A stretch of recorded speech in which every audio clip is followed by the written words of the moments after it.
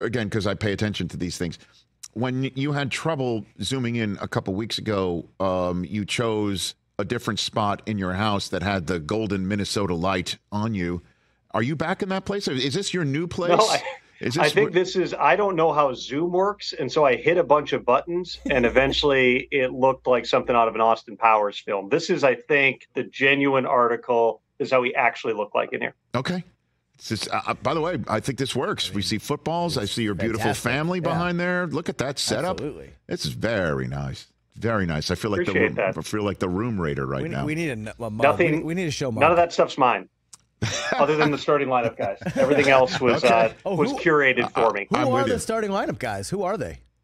So those are my originals from childhood. Like, we're coming up on Christmas here. You get, I got Eric Dickerson. I vividly remember it in a stocking Christmas morning.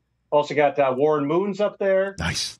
Phil Simms, Jim Everett, Darren Nelson, because you can tell I grew up in Minnesota, and the Boz. That's my favorite one. That's fantastic.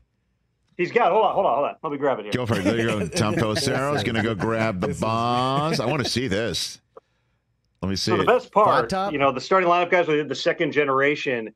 You could remove the helmet, and he's actually got the haircut. Wow. Look at that. Yes. Very nice. Like that is some extreme detail right there. Wow. It's great. It's kind of funny, Tom. I had to explain to my 12-year-old son watching the Fansville commercial that the sheriff is named Brian Bosworth, and his presence in these commercials is a neat little Easter egg for people my age. I had to tell him that, who the Boz is and everything like that.